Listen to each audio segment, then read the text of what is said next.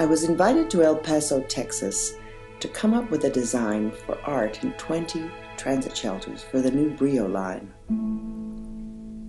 I was brought in early before the stations had been designed, and our challenge was to create bus shelters that were so inviting and cool that people who don't normally take the bus would be tempted to do so.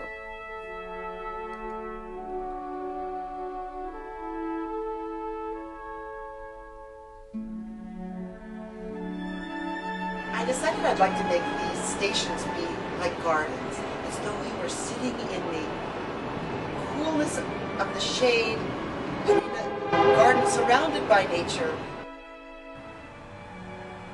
I visited the site, and when I first saw it along the Mesa line here, I thought, oh my goodness, this is a very, very challenging project, because essentially you have strip malls and restaurants and a lot of signs, a lot of visual information, which is very hard for anything to compete with.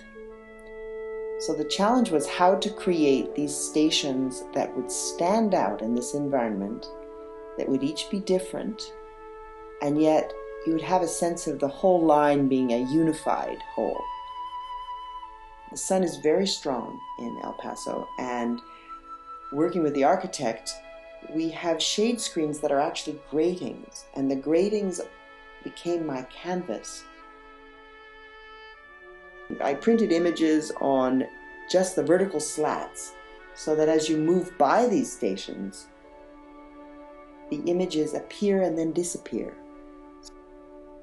One of the things that really struck me about El Paso and this area was that nature has almost been completely erased. You see very, very little of nature, and yet it's there.